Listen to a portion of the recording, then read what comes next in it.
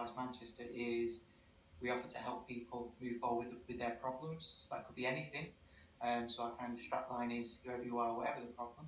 But primarily, most of the people approach us with issues around kind of housing, benefits, debt, employment. Those are kind of the main category areas that people kind of come to see us about. And where possible, we try to solve their issue there and then. If we can't do that, we pass them on to one of our specialists, and if we can't do that, we pass them on to another organisation who might be better placed to help them. With lockdown, one of the challenges for us is how do you reach people who would have previously visited us face to face. And in terms of empathy, I think it's really important for some clients to see a face when they're kind of telling them their problems, because some of these issues that people have are quite kind of sensitive and personal.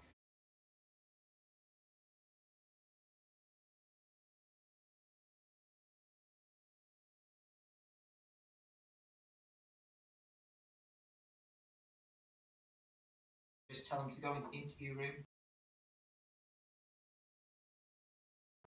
touch of a button there, face to face with an advisor.